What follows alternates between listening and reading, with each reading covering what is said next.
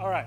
I like having a series about relationships and identity and things like that. And then we had a wedding last week in the middle of it, and kind of seems wildly appropriate. And today we're going to be talking about making marriage last. And you know, weddings are always a lot of fun, and it's always fun to see couples get married and just the kind of that nervous energy of everyone kind of being up there together. It was really funny because Michael and Laura got married last week, and a year previously I had married Michael's brother Andrew and Lauren, right, and his wife, and it was amazing just how much more relaxed Andrew and Lauren were at this wedding. Like, this is no big deal, bro. Why are you stressing out? I'm like, do you not remember last year?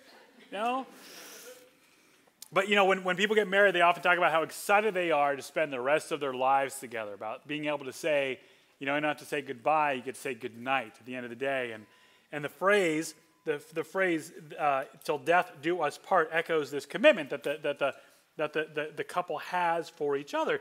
In fact, the longest marriage in history is Karam and Kartari Chand of Bradford, England, who until Karam's death in October of 2016, at the age of 110, had been married for 90 years, 291 days. That's some serious commitment, right? Now, we want to spend some time talking today about what makes a marriage relationship work, but we know, we actually, let's be honest, we know that for many people, marriage doesn't always end in happily ever after. In 2022, the average length of a marriage in the United States is 8.2 years, okay? People say things, I know, like the divorce rate. I hear the divorce rate's 50%, and that half of all marriages end in divorce, but you know, that's not entirely true. We're going to talk about that more in a minute. In fact, the divorce rate in America has actually been declining, which is very good news, even while people are waiting longer to actually get married. In 2008, over 40% of the population had not married by their 30th birthday, which was a fourfold increase since 1980. So people are every year waiting longer and longer and longer to get married. But marriage is a difficult thing. Marriage is hard. Marriages take work. Marriage can be a struggle sometimes, because anytime you bring people together, you know, the opportunity for pride and selfishness and just ugly sin begins to manifest itself. And you know, it was an interesting thing. My daughters, we were driving down the interstate, and one of them looks over and sees a billboard. Says, "You know who has the best marketing? Divorce lawyers have some of the best marketing." And I said, so I said, you know, you're right, because there's some of their signs are funny. Here's one. So you did a little search here. I like this one. This is here's a local one. You may have seen this one. Yeah, that one's right here on the 6th. That's a local. She's actually on they're actually on the internet. This is another one for you Spanish-speaking. So the word for spouse and the word for handcuffs are very similar in Spanish, just FYI. This one's, okay. We're in good company here. Okay. Now, I admire this guy's marketing plan here.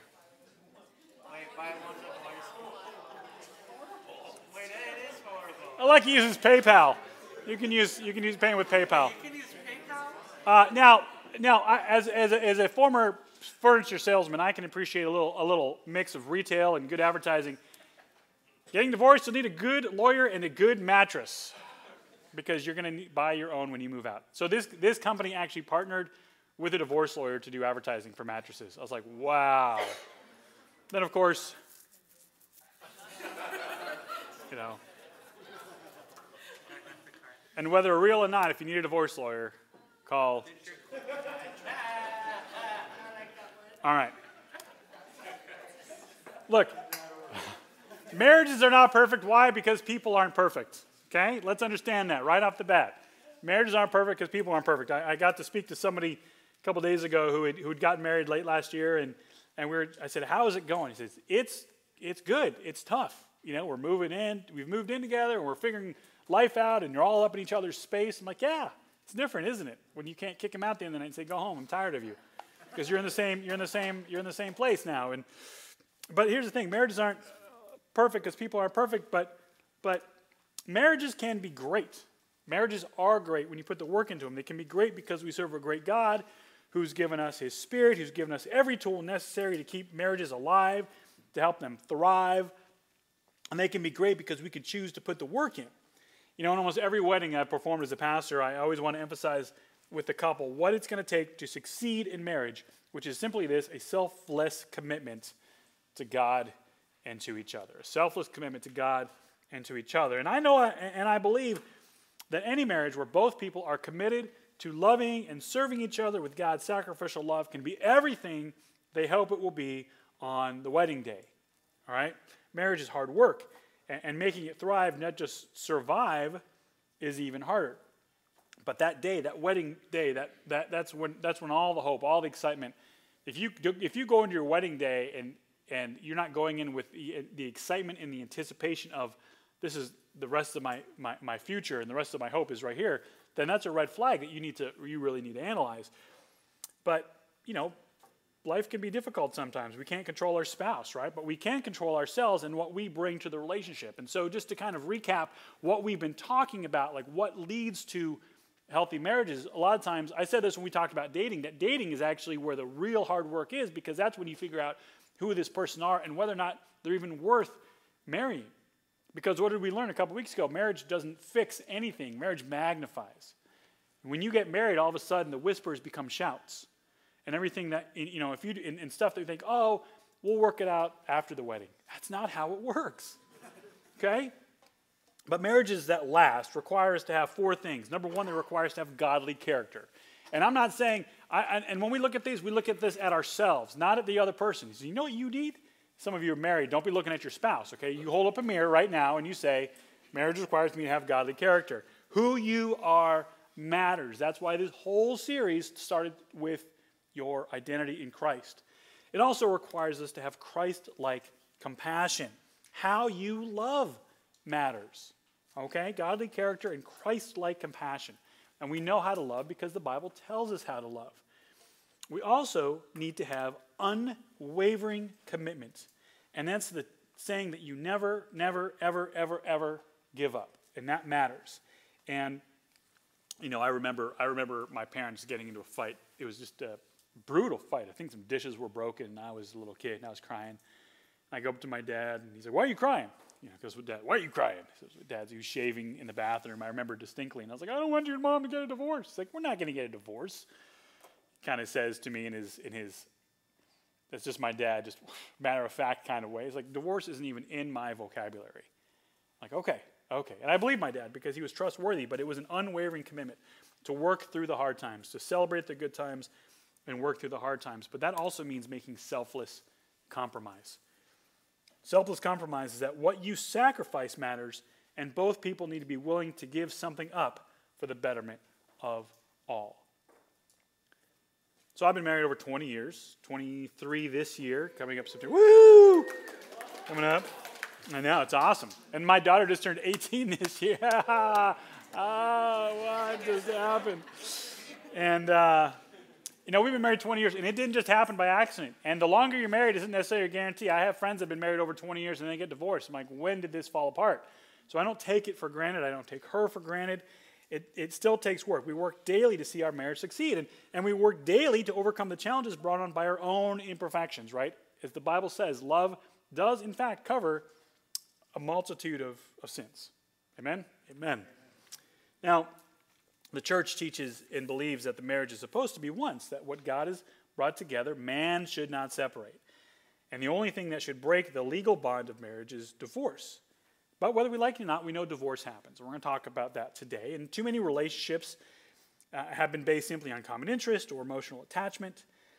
Marriages sometimes crumble when the needs of one person outweighs the willingness of the other person to give, or when they no longer face the challenges and cares of the world as one, where it's no longer we, but just me. You're doing your thing, they're doing their thing. There's many people in marriages who struggle because they don't feel like their needs are being met, even though, as we've learned, God calls us to worry about our spouse's needs and not our own. Many people end their marriages because they don't feel like they're in love anymore. And, you know, I recognize that, and I'm going to address this a little bit more, but I realize that every one of us in here at some point have been touched by divorce. Some of you have gone through divorce. Some of you have been hurt by it's either from your parents or maybe you yourself has been divorced. And as we talk about this today, I really want it to be clear that I'm not condemning anybody. We're going to talk about what the Bible says about it. And my job is to prepare you for marriage. And if you're married, that's what can we do to make your marriage last. And if you've, let me get through this whole thing, because I know some of you, maybe you've been affected by this and you have thoughts. Let's come back to it. Christ understood this idea of how marriages struggle, and he addressed the real reason at the heart and of the symptoms and excuses that people give.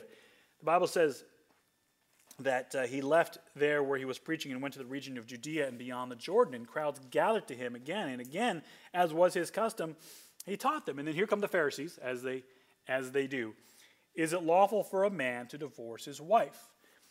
And Jesus asked them, well, what did Moses command you? And they said, Moses allowed a man to write a certificate of divorce and to send her away. And Jesus said to them, because of the hardness of your heart, he wrote you this commandment. But from the beginning of creation, God made them male and female. Therefore, a man shall leave his father and mother and hold fast to his wife, and the two shall become one flesh. They are no longer two, but one flesh. And therefore, what man is joined together, what God has joined together, let not man separate. So speaking directly from God's word, divorce was never God's design. It was never God's intent or desire, but it's been allowed, Jesus says, because of what? Because of the hardness of people's hearts. Well, what does that even mean? That's such a, your heart is hard. What does that phrase mean? What does it mean to be hard of heart? And so I kind of came up with this definition, that even if God is convicting people of their selfishness and their foolishness, their stubborn hearts will not allow them to make the changes necessary to preserve and protect their marriage. Now, I'm going to be careful here. Let me understand something. A lot of times, I don't hear what I'm saying. I'm not saying that if you have gone through a divorce that it's entirely your fault. We're going to see that there are other valid reasons, believe it or not, for divorce.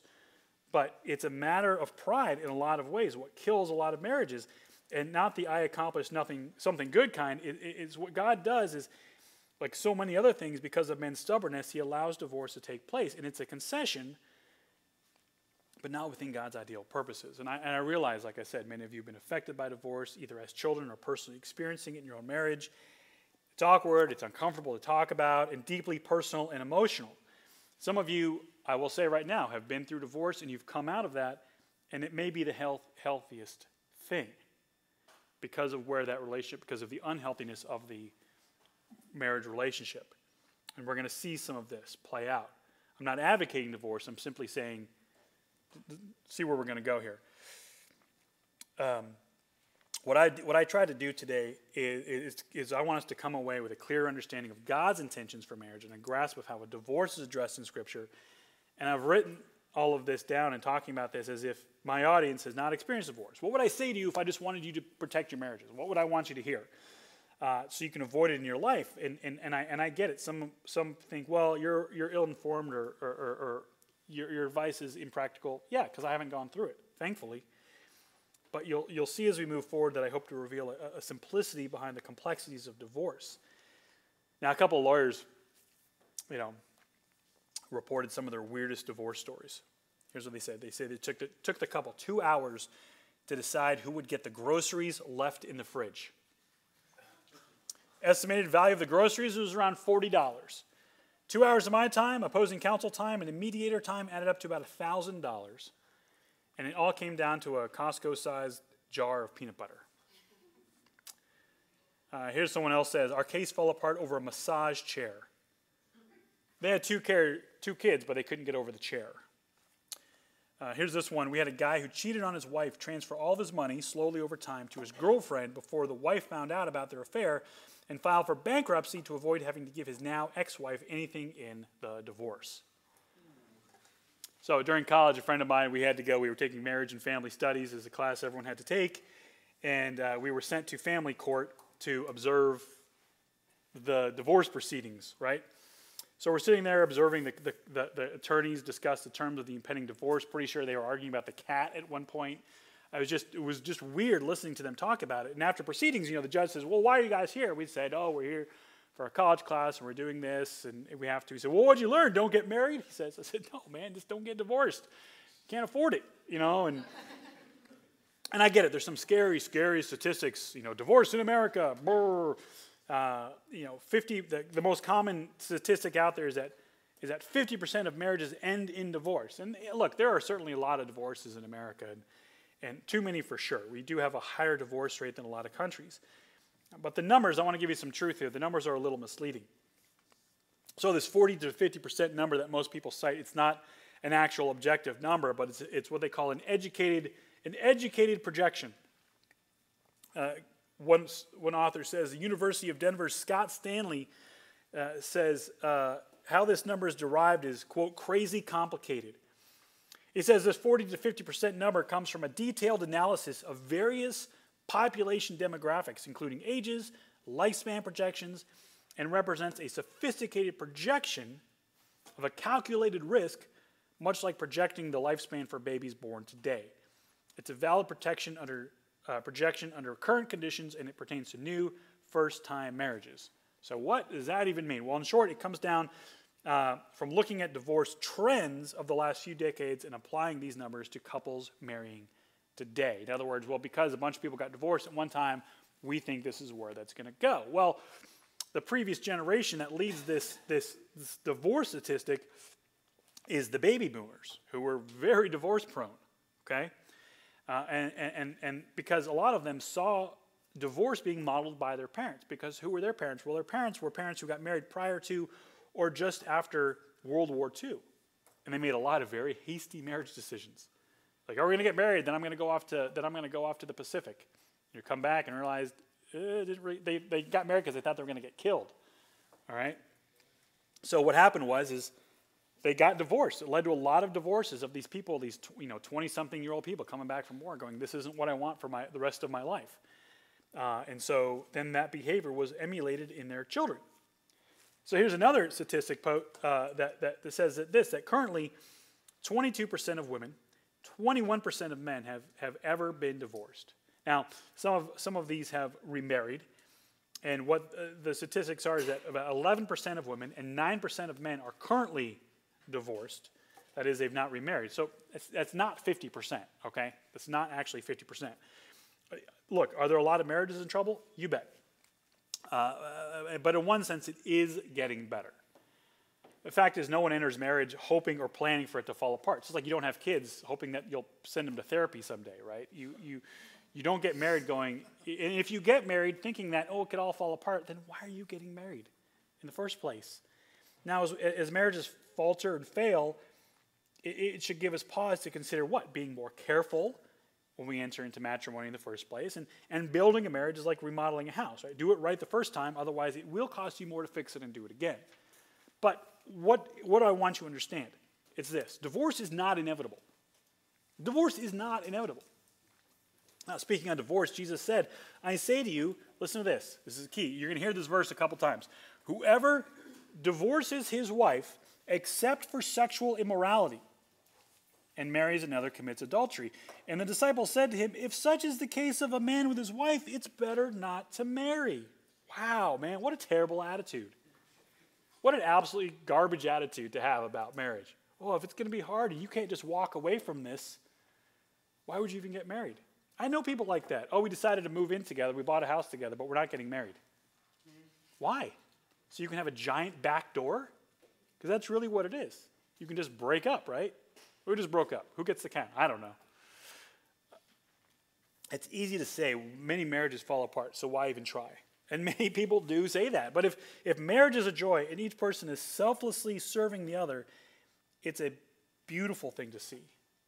And our relationships do not have to be a negative statistic. Real quick, I'm going to show you 2 things that hurt marriages and 4 things that help. Okay, these are things that have statistically shown to affect and touch the likelihood of divorce. I'm going to go through these. Here are the 2 things that hurt. Cohabitation and your sexual history. Cohabitating couples have a 40 to 80% higher likelihood of divorce than non-cohabitating couples. People that move in to try it out, it usually blows up in their face. When I was growing up, we lived in this it's like a triplex. There's like 1 big building, but 3 units. And the one on the end was this one little studio. And I can't tell you, I used to think that place was cursed because couples would move in and inevitably one of them would move out. I was like, what happens to all these couples? Something I thought was the building. Now I'm realizing these statistics here. But also sexual history. Marrying as non-virgins is associated with a, quote, considerably higher risk of divorce and dramatically more unstable first marriages. Now, is that a death sentence for a marriage? No, but these are statistically what they show. Here's another one, though, that help. Your age, over 18, 24% less risk of getting divorced. If you get over 18, you think, well, who gets married younger than 18? People get married younger. I think there's some states where 16 is the legal age. From 18 to about 22, 23, I've seen people get married, and it's amazing how much you change over that period of time, and you mature into adulthood. So, yeah, just that 4 years, right? It's incredible. But, so all of you who are waiting, by choice or by not a bad thing. Education, right? Education, only 27% of college graduates will divorce by middle age. So as I said, stay in cool, kids. But these ones are key. Beliefs, listen to this. Going into marriage with husband and wife holding a strong personal conviction that marriage is for life protects against divorce. Huge. And then religion. Those with a strong common faith have a 7 to 14% lower risk of divorce. However, having a nominal faith has no protective effect. Okay, just saying you're a Christian is not the same as actually practicing faith. And we've been building up to this discussion on making marriage last because if people exercise the wisdom, the humility, the patience that we talked about in healthy dating, demonstrating the characteristics that overflow from a right relationship with God and an identity rooted in Jesus, we are all more likely to avoid entering into harmful or caustic marriages. And I recognize that, look, sometimes, I get this, let me say this, sometimes the ugly only comes out after the rings are on. Okay, and a lot of people that get married, they seem like a nice person, but something happened, they put that ring on, it all fell apart. People cite all kinds of reasons for divorce, irreconcilable differences, lack of communication, money problems is huge. I don't love him or her anymore. Health issues, and all of these are symptoms of larger issues, and all of these are circumstances that can be overcome by surrendering to God's leading and purposes in our own lives. Learning how to communicate, handling money, adjusting to health issues are all things that we can learn if a person is willing to do the work. And someone who's not willing to do the work, who refuses to grow, they choke the potential from their own marriage.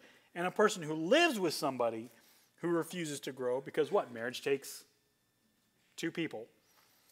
Someone who lives with someone who refuses to grow can only handle so much before they're either crushed by the weight of their spouse's indifference or they just break out altogether. Now, my understanding, the Bible, the only true biblical reasons for divorce, and the Bible gives them, are adultery and abuse, whether it's physical or emotional. And I know that some of you have come out of adulterous or abusive relationships. Adultery can take many forms, not just sexual. Emotional, mental adultery violates the marriage covenant as well.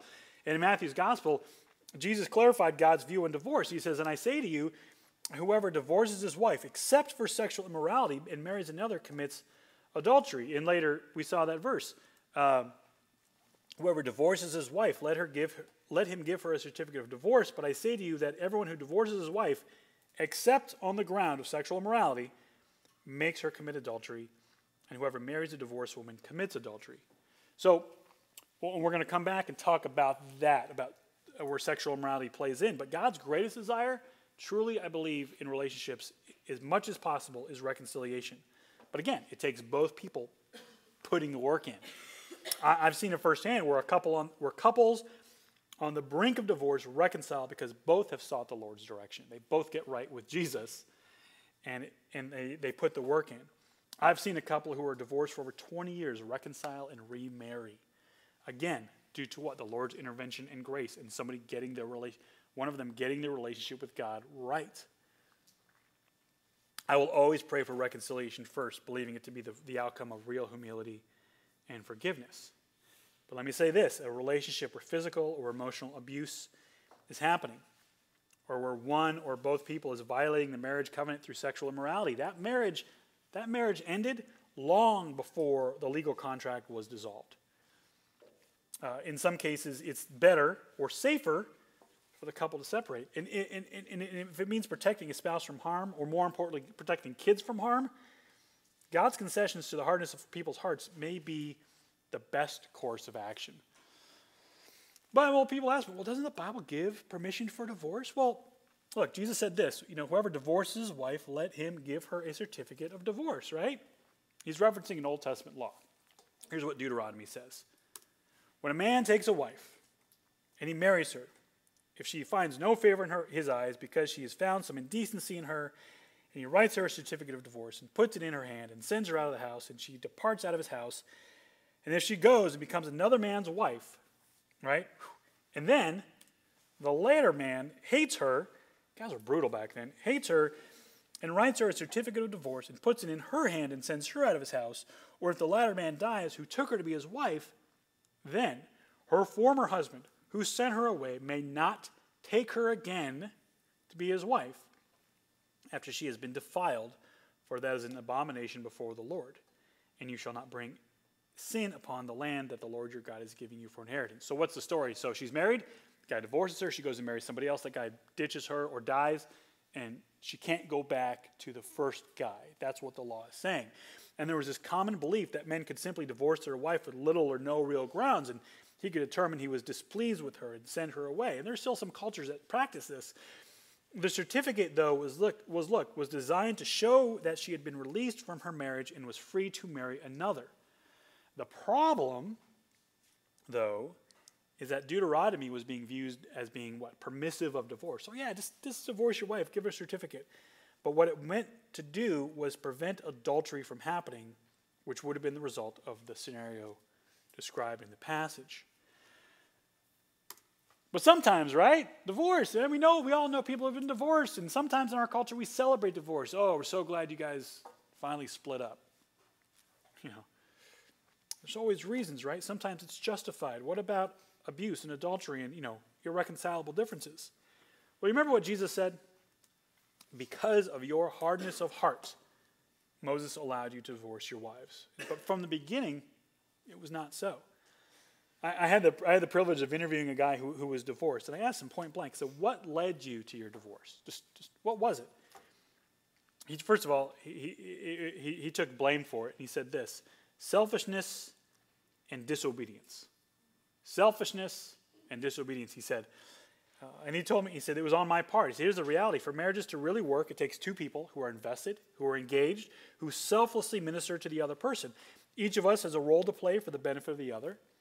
And when one or both begin to focus on themselves or begin to stray from the responsibility of their role, the marriage suffers, which is where selfishness and disobedience come into play.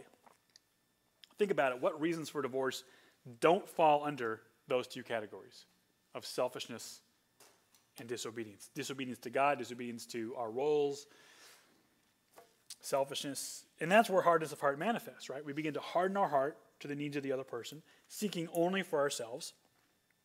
Reconciliation then becomes impossible because someone's not willing to put the work in. And divorce was permitted, as a grace. It certainly wasn't promoted. As Jesus said, from the beginning it was not so.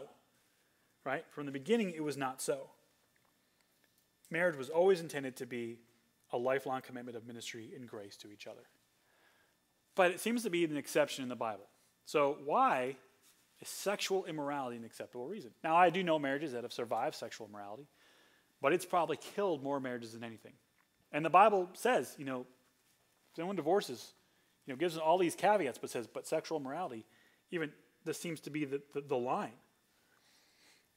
Now, we're going to talk about adultery itself in greater detail in a couple of weeks, but consider this. In the Old Testament, adultery was punishable by death, right? Leviticus 20:10, if a man commits adultery with the wife of his neighbor, both the adulterer and the adulteress shall surely be put to death. Take him out to the city gates and stone him. Be done with it. So based on that, one would certainly be free to remarry because guess what? Their spouse was dead. The adulterer was dead. Problem solved, right? Here's your receipt. Here's your receipt, yeah. So based on, but allowing divorce, listen to this, allowing divorce versus executing the offender was in fact a grace to the offender. Through adultery, however, the marriage is violated and diluted. One has joined themselves to another, a sacred bond was broken, and that betrayal is difficult to overcome. So allowing divorce was a mercy. You consider Joseph. He wanted to put Mary away quietly because of the perceived indiscretion of her pregnancy, but per the law, he could have had her stoned for, if that angel hadn't stepped in. Before the angel stepped in, he's just like, I'm just going to put you away quietly. And say, no, this is from God. But he would have been within his rights, within the law. In fact, when Jesus was given the opportunity to condemn a person found in adultery, he offered grace. That story's in John chapter 8. But Jesus also said this, I say to you that whoever divorces his wife, here's this verse again, except on the grounds of sexual immorality, makes her commit adultery, and whoever marries a divorced woman commits adultery. So this is where it gets sticky, and this is where I want to talk about this, because people read this and go, well, I'm divorced. Does this mean that I'm committing adultery because I've got remarried, or I can never marry again? Does that mean my next relationship is an adulterous relationship? Let me help you with this as best I can. It gets sticky because we see a lot of divorce and remarriage within the church. I've known pastors who have gone in the ministry after being divorced and married again. So does this mean that any who divorce for any other reasons will actually be committing adultery? Okay, well, the first answer is yes. That's what it says, right? And this is so we have a greater understanding that marriage is more than just a legal transaction. And I've been trying to make that clear over the last few weeks. It's a union of what? Body, soul, and spirit. You will forever be bound to that person. And I know people who have been divorced and based on this passage itself will not remarry. But the second answer is yes, but. Yes, but. I'm not amending Scripture, but listen to this. When we understand the grace of God, we have to understand what? That he allows divorce. That while this isn't his ideal, there is grace and forgiveness. And I don't know that I could personally make that decision about getting remarried, but I also don't have divorce in my vocabulary, so I'm praying it's never an option. John MacArthur says this. He says, if God permitted divorce, listen to this, if God permitted divorce rather than death as a merciful concession to man's sinfulness, why would he not also allow remarriage, since remarriage would be perfectly allowable under the original law of death for the adulterer, right? After all, he says, the purpose of divorce was to show mercy to the guilty party, in this case the adulterer, not to sentence the innocent party to a life of loneliness and misery. Okay? So that's where this grace of divorce comes in these roles of sexual immorality. Well, so what? Hope that clarifies it a little bit. Divorce is never God's plan. It never was. Pharisees came up to Jesus, Matthew 19, and they tested him, of course, by asking, is it lawful to divorce one's wife for any cause? Jesus answered, have you not read that he who created them from the beginning made them male and female? And he said, therefore a man shall leave his father and his mother and hold fast to his wife, and the two shall become one flesh. They are no longer two, but one flesh. What therefore God has joined together, let not man separate. Okay? Consider these words real quick. What God has joined together. One author gives this perspective. He says this, everything about our dating relationships, listen to this, it's cool. Everything about our dating relationships and our engagements and our weddings, and even our marriages are self-chosen, right? Even though marriages in Jesus' day were arranged, pun intended, far differently, the principle was the same. People were making logical, relational, sometimes political decisions.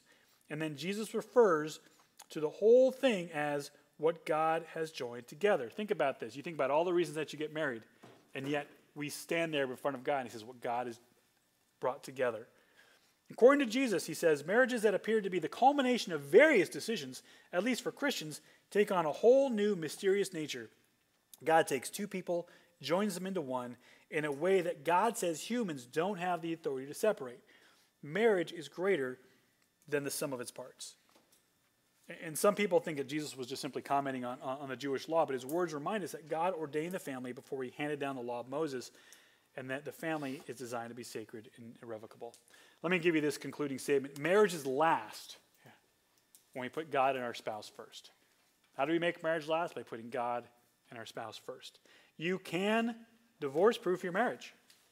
This is your first marriage, your second marriage, the marriage that you're in right now. I'm telling you, You can divorce-proof your marriage. And if you're hoping to get married someday, you can divorce-proof your marriage if we follow God's plan for marriage and we commit to being obedient to our roles of selfishness and service. Our marriages will stand the test of time.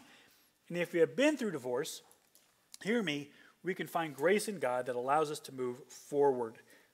And finally, if you find yourself in a marriage going south, by God's strength and grace, there can be restoration and healing. My heart for you someday is to be in a marriage that lasts till death do you part. I pray that for you. And I understand marriages can be tough. And I understand that it only takes one person to quit trying. But that's why we surrender daily to God and give it up to God and pray for his strength. I don't believe that any marriage is guaranteed, even mine, but I keep working at it because it's worth it, because my spouse is worth it, because being obedient to God is worth it. Marriages aren't perfect because people aren't perfect. I will be the first one to say that. But I do serve a perfect God who wants the best for us, and if we follow his plan, we can make it. Father, give us an opportunity to really rest on these things and ruminate on these things.